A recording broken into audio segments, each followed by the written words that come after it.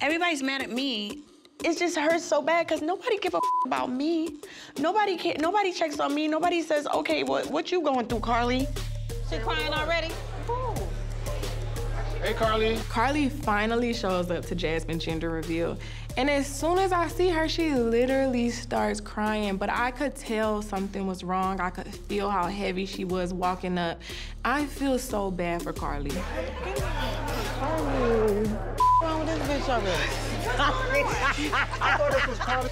Every time we see Karlie, she walks by us on Beyonce.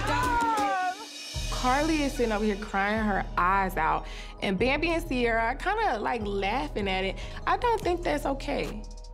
It's not okay. I feel like if everybody was gonna come and still have the attention on Karlie and not Jasmine, they should have just stayed home, not accepted the invite.